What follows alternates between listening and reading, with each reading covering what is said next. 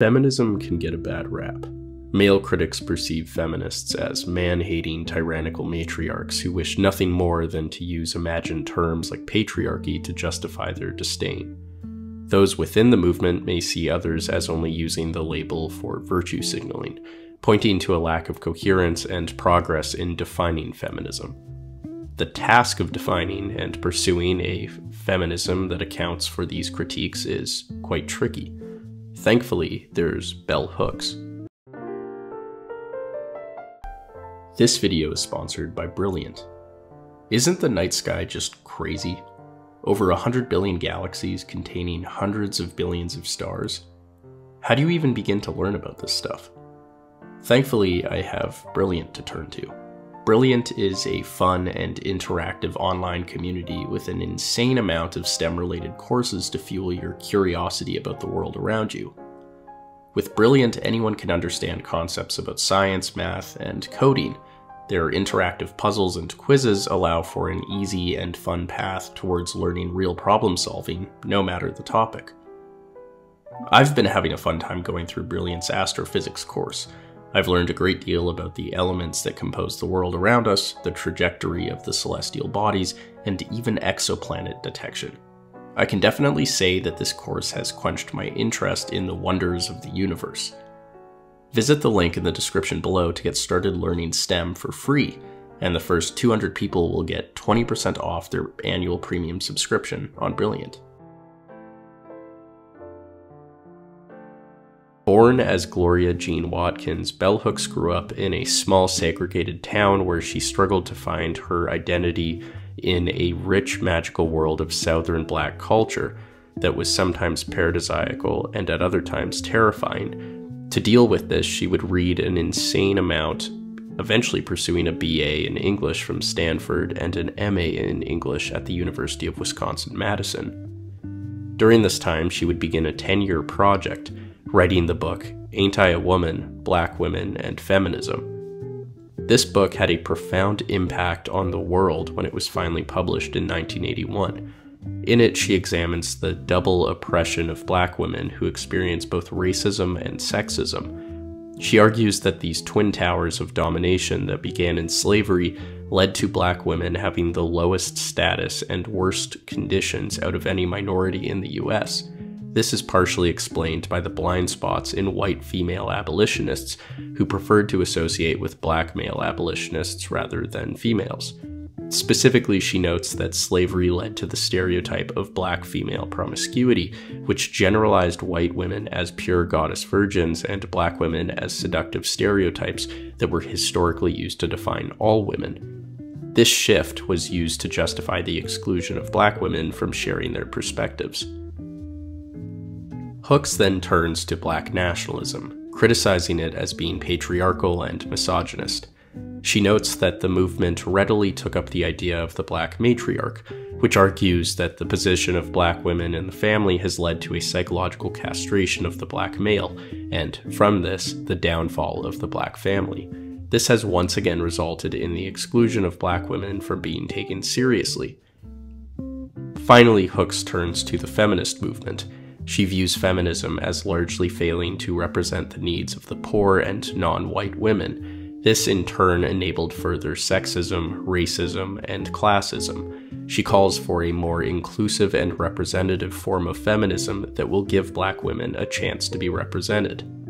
The book was critically acclaimed, especially in its novel ability to correlate the history of slavery of Black women and the ripple effects of this oppression in modern American society. However, the book was also criticized for being unscholarly in its absence of bibliography, although Hooks explains that such a strategy is necessary to encourage as wide an audience as possible. Others, such as Keisha Nicole Abraham, have argued that this shows that Hooks considers her audience to be lazy and unsophisticated. Hooks would go on to publish over 30 books ranging in topics from Black men, patriarchy, to love and self-improvement. Aside from a controversial anti-American commencement speech she gave shortly after 9/11, Hooks mostly kept herself out of the spotlight. In 2017, she would confess that she had been celibate for 17 years And although she would like a partner, she didn't feel like her life was any less meaningful without someone. She would pass away from kidney failure at the age of 69. Due to her many interests, Hook's philosophy encapsulates several interesting topics. Regarding feminism, Hooks provides a critique and her own system of feminism. She argues that feminism has largely lost its radical potential and its intimate connection with radical individualism. For Hooks, feminism does not mean that a woman can do whatever they want and have it all. Instead, being a feminist involves undertaking specific daily actions. From this, she claims that there are actually very few true feminists. This radical individualism, she believed, was a response to the inability for feminism to find solid definition. The central problem within feminist discourse has been our inability to either arrive at a consensus of opinion about what feminism is, or accept definitions that could serve as points of unification. Without agreed-upon definitions, we lack a sound foundation on which to construct theory or engage in overall meaningful praxis. Her definition goes beyond the simplistic definition that fighting for equality equals feminism. As she writes, implicit in this simplistic definition of women's liberation is a dismissal of race and class as factors that, in conjunction with sexism, determine the extent to which an individual will be discriminated against, exploited, or oppressed. Thus, Hooks advocates for a feminism for everybody that includes all those who are exploited. Her definition, clearly stated, is the movement to end sexism, sexist exploitation, and oppression. This definition moves away from the anti-male sentiment of some feminist discourse. She makes clear that the problem is sexism, a view that all genders have been socialized from birth to accept and justify. As she writes, females can be just as sexist as men. And while that does not excuse or justify male domination, it does not mean that it would be wrong-minded for feminist thinkers to see the movement as simplistically being for women against men. This revolutionary feminism seeks to end not only sexism, but also class elitism and imperialism. In total, the movement is concerned with ending oppression, which she defines also quite clearly. Being oppressed means the absence of choice. It is the primary point of contact between the oppressed and the oppressor. This line of thinking is used in her stance on abortion, arguing that granting women control over their body, the power to make a choice, is a basic feminist principle. Whether one wishes to undergo an abortion is purely a matter of choice, but the choice itself is the principle. Expanded on a larger scale, this project against oppression is seen in her views of the patriarchy. Compared to other feminists, Hooks does not see patriarchy as the totaling structure of domination. Rather, patriarchy functions as a subservient to class structure. She argues that white women tend to see class exploitation as the offspring of the parent system of the patriarchy. Within the feminist movement in the West, this has led to the assumption that resisting patriarchal domination is more legitimate feminist action than resisting racism and other forms of domination. To end patriarchal domination should be of primary importance to women and men globally, not because it is the foundation of all other oppressive structures, but because it is that form of domination we are more likely to encounter in an ongoing way in everyday life. This involves the insight that we are all participants in perpetuating the system, and so she abandons the misandrous discourse that tends to drive men away from feminism.